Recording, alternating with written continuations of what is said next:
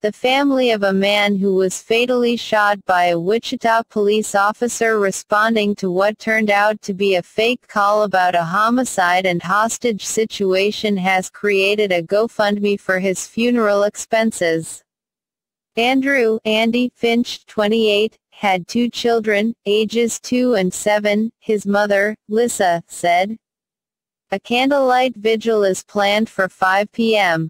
Saturday in front of 1033 W. McCormick, the site of the shooting, according to a Facebook event post. Finch had been the unintended victim of a swatting call to Wichita police.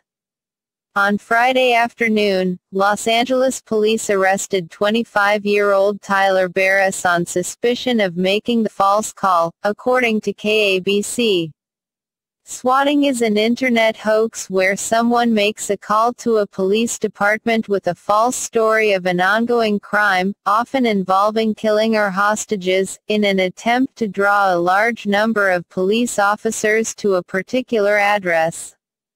In this case, the caller told Wichita 911 that he had shot his father in the head and was holding his mother and a sibling hostage. He gave 911 Finch's address, acted as if he was in the house, and told the dispatcher that he had a gun and he was not going to put it down.